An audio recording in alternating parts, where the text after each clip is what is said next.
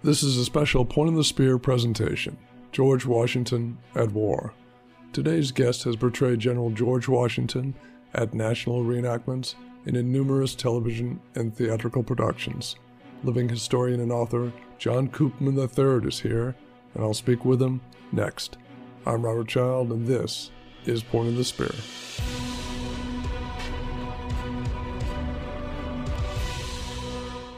Gift-giving season is here, and for the military history lover on your list, check out my book about the Black Medal of Honor recipients of World War II. Immortal Valor chronicles these timeless heroes' life journeys through all the pain and struggle until their ultimate triumphs. I hope you purchase the book or audiobook, which is available now in stores and online. This book is called George Washington at War, 1776. And author John Koopman III joins us now. John, welcome to the show, and Merry Christmas to you, sir. Well, thank you for having me. It's an absolute pleasure, sir. And for listeners, John and I have worked together on one of my films called America's First D-Day, where he portrayed Washington, as he always does so well. So we're honored to have you on the show, John, very much so. Before we get into the book, I wanted to ask about other aspects of Washington's service, and in particular, the French and Indian War. Washington was considered an aide-de-camp, but he was not in the pay. He didn't have rank, but he was an aide to General Braddock, British Army officer. And Braddock had disdain for what was called the provincial units. Now, these would be, there were some units from South Carolina, there was a New York independent unit, and then, of course, there were the Virginians. They took up to fighting in the, what's called the Indian style, which Braddock frowned upon, but they ended up saving complete catastrophe and annihilation. And I must add, the allure of the baggage train. The Indians became so fascinated by the baggage that probably saved a lot of lives too, because they didn't necessarily chase them across the Monongahela again. But this is where Washington really shined. Now, there again, I want to read this is an account that he wrote to his brother. By the all-powerful dispensations of Providence, I have been protected beyond all human probability and expectation, for I had 4 bullets through my coat, 2 horses shot up for me, yet escaped unhurt, although death was leveling my companions on every side. So of all the officers, he was one of the sole remaining officers, and he organized an orderly retreat, kind of a fire and retire. And there's nothing to say beyond it was simply miraculous that he was not hit, as you can see from the volume of bullets flying in the air. I have that same quote, actually, in my research, because I know of the legend of his not being wounded or any of the bullets harming him. And I just want to add that I'm not sure if this is true, but when he was going through that same area 15 years later, an old Indian chief sought him out and described how they recognized his bravery and they took aim upon him, but and they were some of the best marksmen the Native Americans had, but none of the bullets struck him, the ball struck him. And after a while, the Indian chief said, this man is protected by divine providence. We won't fire on him, for the remainder of the battle. And I don't know how true that is, but it was a story. The historian, who I respect, is Edward Lengel. He's a Washington historian, and he refers to it as a legend. Certain historians dispute it because Washington never mentions it, but his son, George Washington Parkhurst, thought so much of it, the stories he had heard, that he wrote a play. And I don't think George Washington Parke Custis was a clever enough fellow to make this story up. I think I think he heard this story from friends of Washington. There was this Dr. Craik who was with Washington when this potentially happened. So I know historians dispute it, but personally, I think it's true. And I think historians don't like it because it's not a primary source, but yet we have a secondary source. And anyway, I hold to it that it's true. But what did actually happen was, we know for sure, was that there was a Presbyterian minister gave a sermon who said it's actually the same thing, that this young man, Washington, has been preserved for some future importance for our country. So that is 100% documented. But I personally hold, I think that Indian story is true. Yeah. It seemed, as I was reading it, the way it was phrased, that it would be true, because this chief sought him out.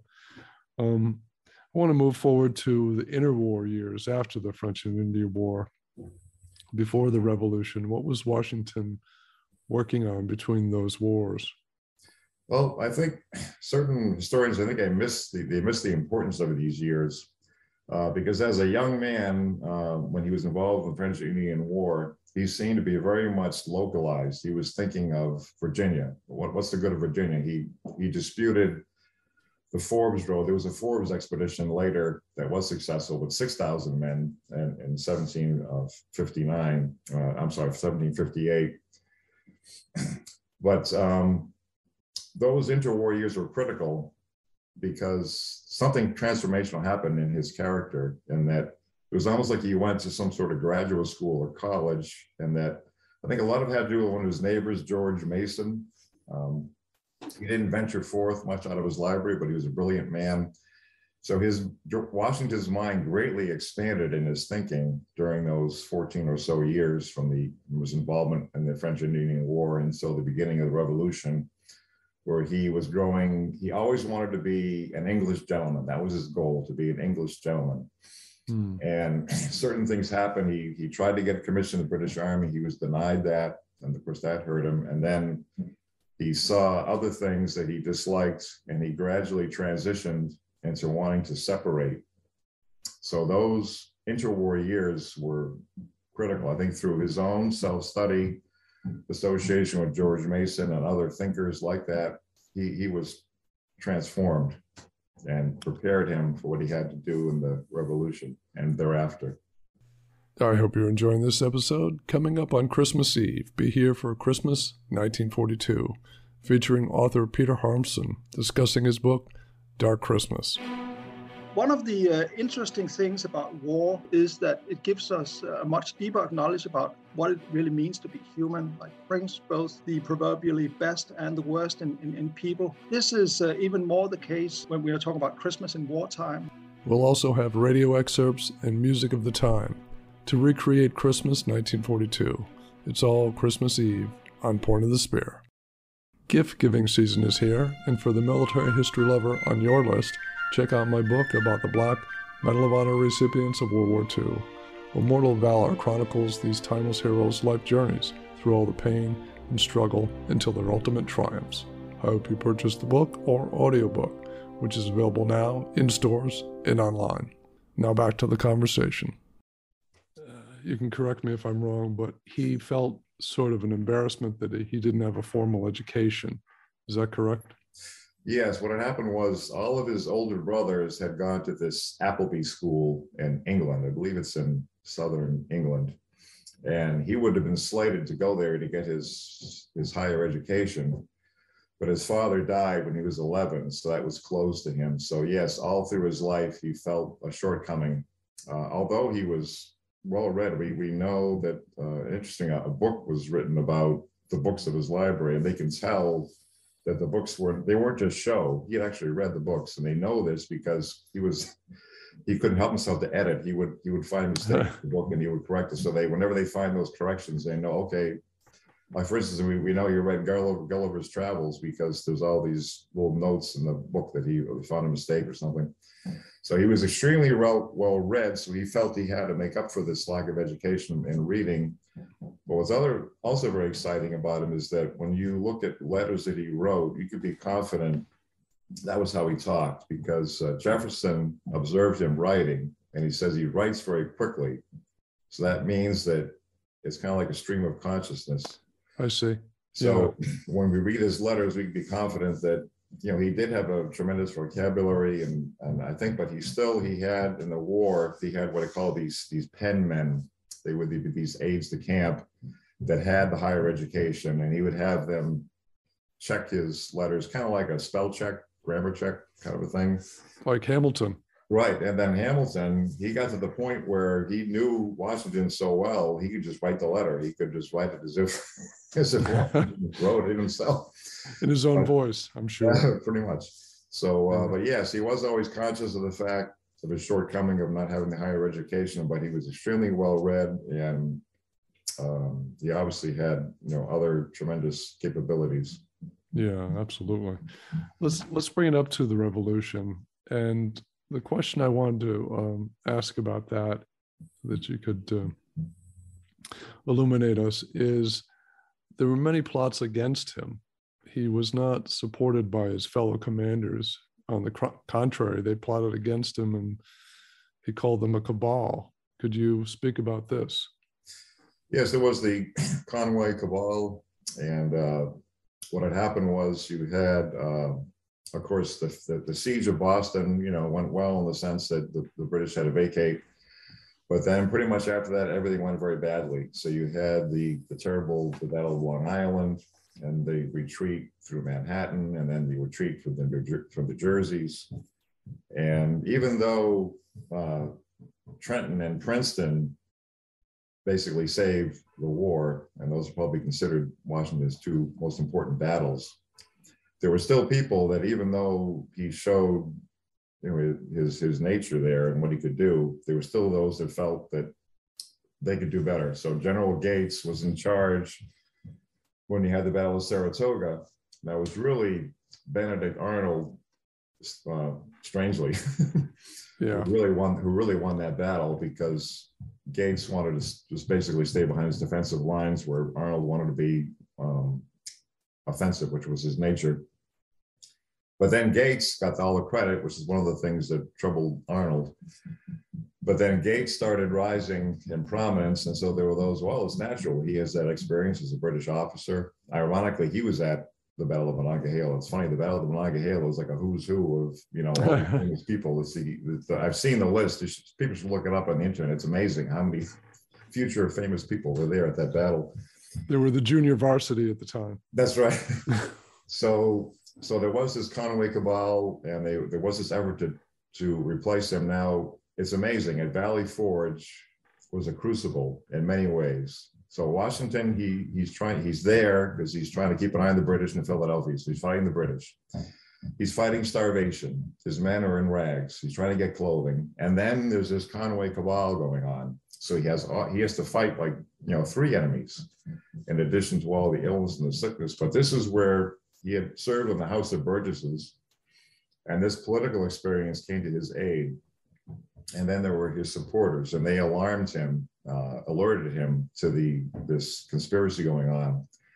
And very deftly, using his political experience, I wish I could quote it, but one of his former aides, is it Joseph Reed, he wrote a very negative letter back and forth to Gates.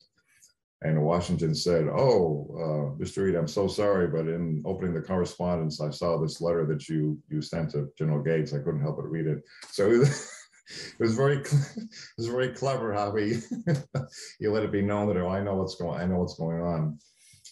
But so once that was passed, it did not go well, because the Battle of Camden later in the war, it was actually called the Camden Races. It was amazing how fast General Gates got on a horse and retreated from that battle, and he never recovered from that disgrace. In South Carolina? Yes, in South Carolina, Camden, South Carolina.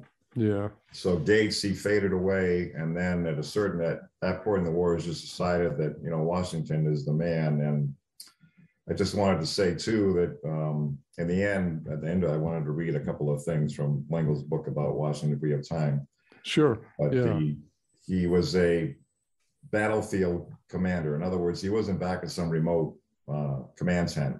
When he was in charge of a battle, he was out there. As a matter of fact, some of the letters of the soldiers at the time, they got mad at him. They wrote in these letters that, oh, General Washington, he exposes himself to too much danger. And there's, especially at the Battle of Princeton, there was one point where he was right between the two firing lines. And one of his aides actually covered his face. He couldn't watch. The British let loose the volley, and there he was on a white horse, standing there in the middle, and not a single bullet hit him. So it's crazy. He could never be challenged for his bravery in battle. Let's take a look at his post-war years after the Revolution, and mention the Whiskey Rebellion that occurred as well. So yes, he obviously he was concerned about the direction of the country that it was going. That it was called the Articles of Confederation. It was a very weak form of government, and then of course, through his leadership, he ended up being president of the Constitutional Convention. They had the Constitution, and everybody knew when they saw him president of the Constitutional Convention that we're looking at our first president right here. And of course, by unanimous vote through the college there, he became the first president. So one of their first concerns was the war debt. And of course, we have our national debt now. They had their national debt they're trying to pay off. So Hamilton, being of the Treasury, had the idea of the whiskey tax, the tax on spirits, to try to raise revenue to pay down the debt. And now in Western Pennsylvania was a very rough place. The Pittsburgh area, you had had all sorts of, I call it like the Wild West of our country of that time. Oh, I see. You had some pretty hardcore, rough and ready people out there. You would have a lot of Revolutionary War veterans. And so when this tax came through, they said, we're going to pay that tax. They saw, you're over there. At the time, the capital was in Philadelphia. You're so far away, but they were doing a smart thing. I give them credit that, crops go bad, but if you make whiskey, it just gets better, right? It doesn't go bad. So there was a lack of currency, hard currency. So they were using it for bartering, for exchanging, because of the lack of currency. So they sent out tax collectors and other officials, and some were tarred and feathered. And there was one representative, his house was burned down, and they had 7,000 in a local militia there. 7,000. Now these would have been made up of obviously Revolutionary War veterans, at least a good part of it. Now these are men that really knew how to use a musket. Yeah, and knew how to stand up in battle. So what was Washington going to do? So he felt that it had to be enforced. It was voted on by Congress to raise this tax. So, but the only time in our country's history you had a president leading men into battle. So he did two things simultaneously. He sent out representatives to negotiate, but then he also raised an army of 13,000, so almost twice the size of what the militia in the Pittsburgh area. And then, of course, they're marching out, and then a word gets back that they're marching out. And one of the things we forget today, we look at the dollar bill, we look at these paintings, we see these senior statesmen, oh yeah, that's interesting, Washington. But we got to remember at that time, people thought very differently about him, that he was admired, respected, even loved, but he was also feared. They knew, based on what he did in the Revolution, that when he started something, he was going to finish it. So that when word got to the conspirators that George Washington is coming at the head of an army to crush the rebellion, they started going around, yeah, these taxes, they're not so bad.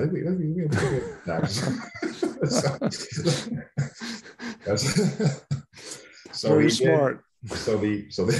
So the army did come, and Washington didn't actually, he figured that he learned that they were backing down, and so he didn't actually enter Pittsburgh, but the army did go in, and the conspirators were rounded up, and very interestingly, they were sentenced to death, but Washington, he pardoned them. That was one of his first pardons.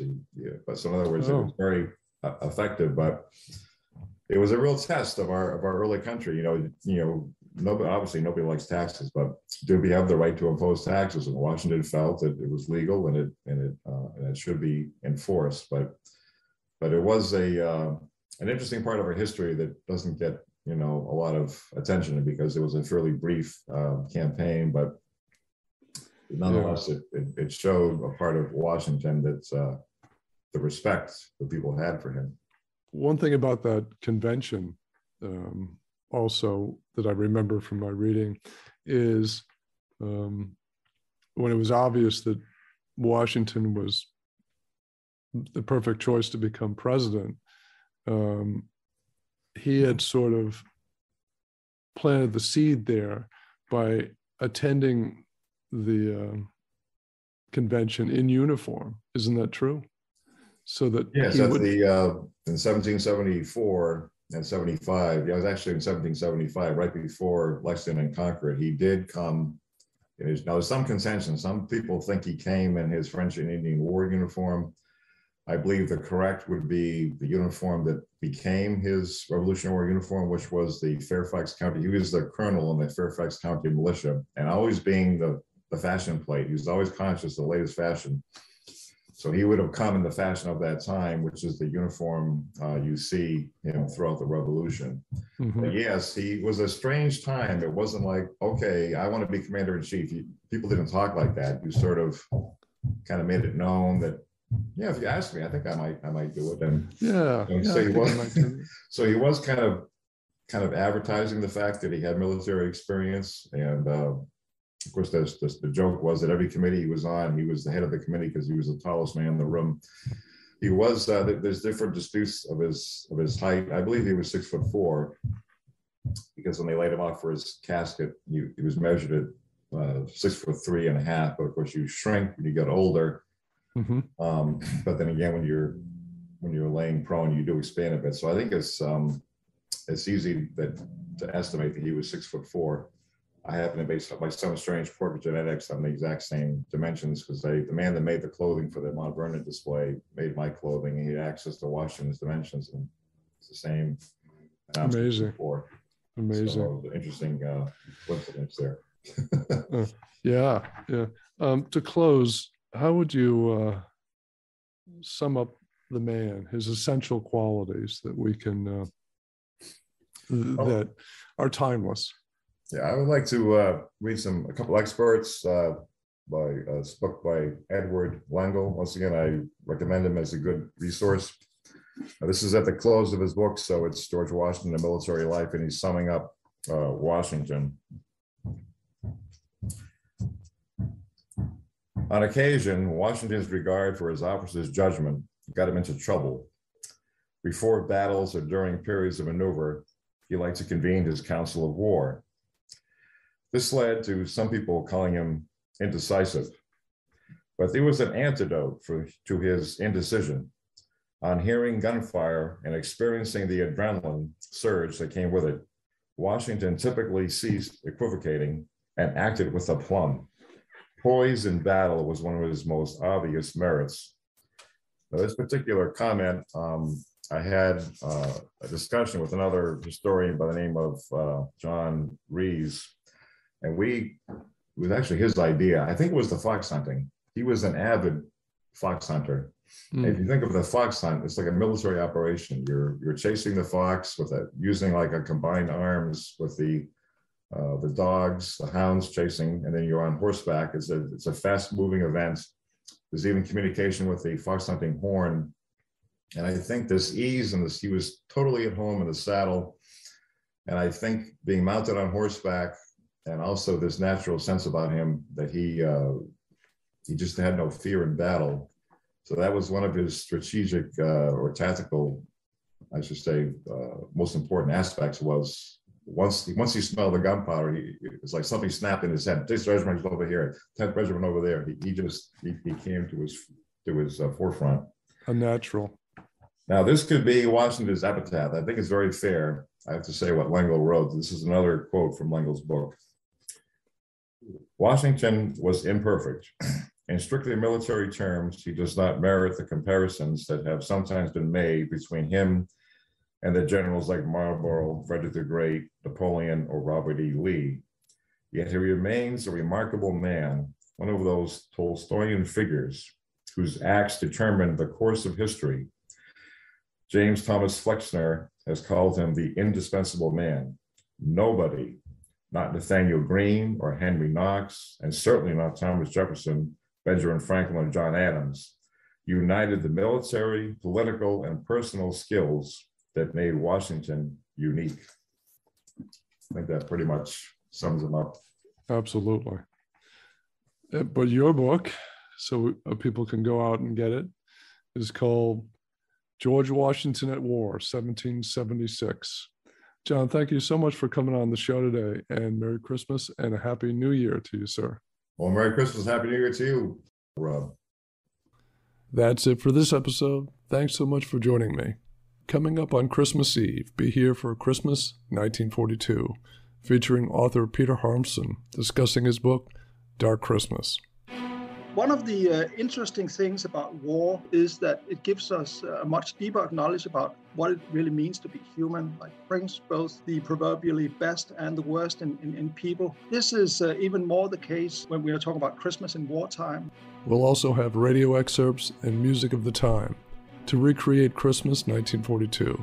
It's all Christmas Eve on Point of the Spear.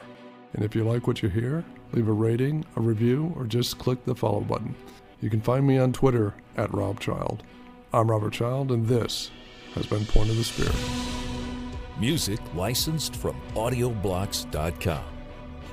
Point of the Spear is produced by RSC Media Group.